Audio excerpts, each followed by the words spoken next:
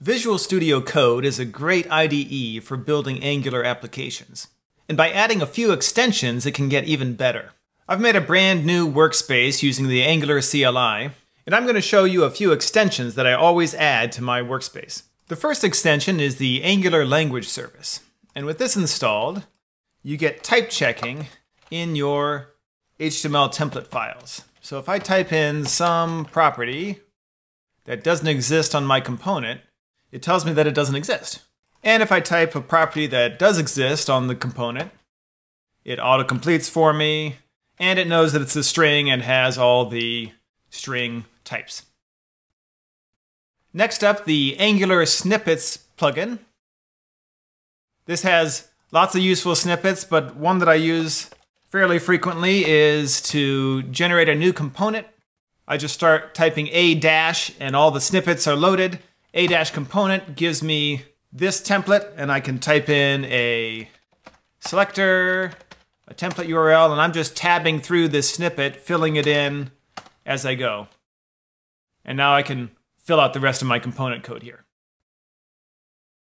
The next extension is Tslint. This enables us to have some inline linting errors in our code. Here, if we look at this squiggle here, you can see that it's failing a lint rule. One thing to notice is that the Tslint extension is deprecated. So if you want to use ESLint instead, you can use the Angular ESLint package to install ESLint in your repo. And there are some quick start instructions here.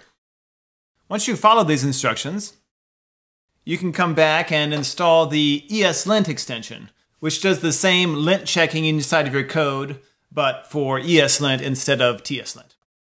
The last extension I want to show is NX Console. Once NX Console is installed, you get this NX Console sidebar that tells you information about your workspace. At the bottom here, the projects lists out the commands that can be run for your project, for instance, build, serve, test, and lint, and any configurations that you have set up. If you click on the play button here under build, that will run the build command on your application. Also, if you click this edit workspace definition button, it will take you to the exact spot in your angular.json file that configures this build command. Up here under generate and run target, you can build, serve, test, and lint, running any of the commands that you have registered. If you click on the build command up in the top, instead of immediately launching the build, it will show you a form where you can modify any of the options that you want and then click the run button and actually run the build. NX Console doesn't only run builders though, it can also run your schematics. If you click on generate, it lists out all the schematics that are available to you in this repo, including third-party installed ones.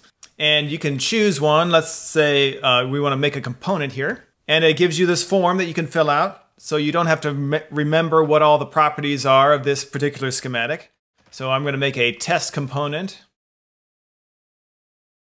and give it the project of my Angular application, and we'll let it find the module itself. As you fill it out, it does a dry run in the terminal down here, so you can check to make sure that these are the files that you want to actually be modified. And then when you're happy, you click the run button and it will actually run your schematic. If you look over here, we've got our test component created. The other nice thing about NX Console is, say you have a folder structure here where you want to make a component inside of this folder. If you right-click on the folder and choose NX Generate, and component again, it has pre-filled out the path option inside of this form with the folder that I right-clicked on. So now, if I make another component in here, it runs it and builds the component inside of some folder. So I'm going to run it, and here's my other component. This is particularly useful for scaffolding out a whole section of my application. With these extensions enabled, you can really optimize your workflow and get the most out of VS Code when working in an Angular application.